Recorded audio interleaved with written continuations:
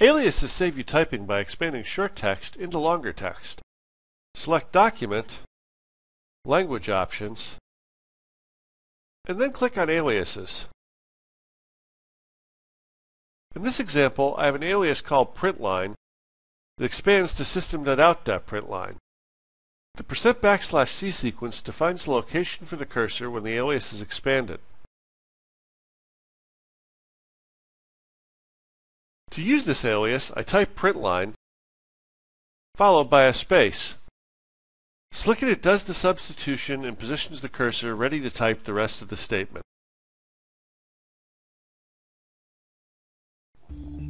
Download your free trial today. Go to www.slickedit.com/trial.